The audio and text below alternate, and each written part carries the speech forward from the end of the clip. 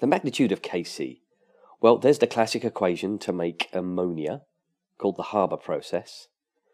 And the Kc for this is pretty straightforward.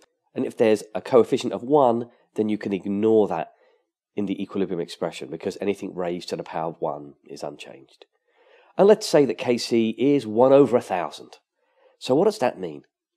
That means that there's loads and loads of the reactants, and not much of the products. And that's probably not that good. After all, I want to produce products. Now, the guy that worked this out is Fritz Haber. He worked out a way to improve Kc for this reaction. Now, who cares? Well, it is slightly mentioned in the IB, and more later on that. So let's say Kc is now 1,000 over 1. Well, products are very heavily favoured here. And we say the position of the equilibrium is towards the right, or towards the products. That's the IB terminology. So hold on, if there's lots of ammonia and only a little of the reactants, surely it's not in equilibrium anymore. Surely the forward reaction is faster than the reverse reaction. No, no, no, no, no. It's equilibrium. By definition, the forward and reverse reactions are equal. Their rates are equal. The same reaction rate at equilibrium. Otherwise, you're not at equilibrium. You're somewhere else. So how can the value of Kc be very, very big or very, very small, and yet the reaction rates forward and backwards are the same? Dr. Atkinson is representing the very few reactants we have, and up over this energy hill are the products represented by this lady here. Now notice there are a lot more products than reactants, and it's actually, well, let me get a better view on that, it's actually endothermic too.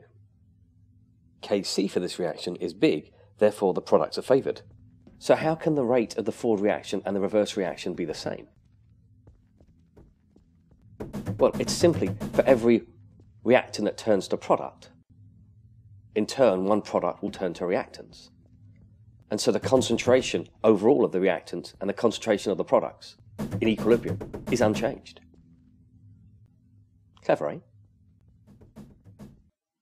And so we say that if Kc is smaller than 1, then the reactants are favoured, and if it's bigger than 1, the products are favoured.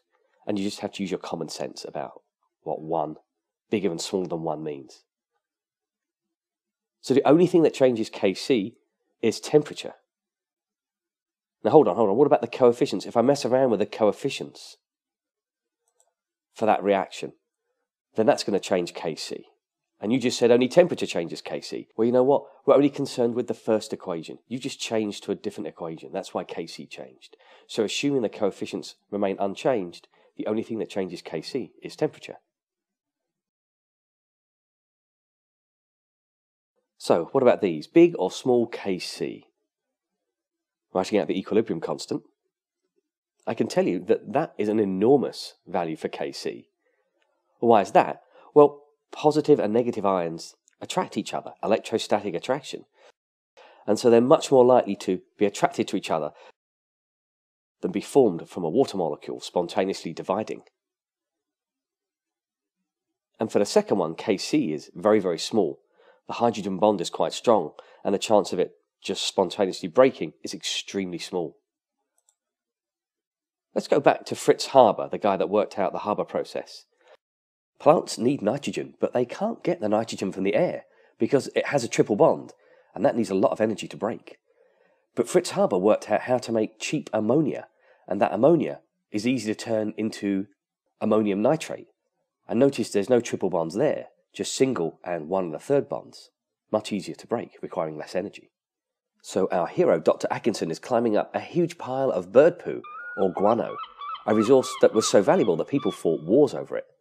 And indeed, in World War I, the Germans used guano from Chile to provide nitrogen to their plants. Now, ammonia can be used to clean toilets, but the genius of Fritz Haber was that he took nitrogen from the air and hydrogen from other sources, combined them to make ammonia. Did he clean toilets with it? I don't know.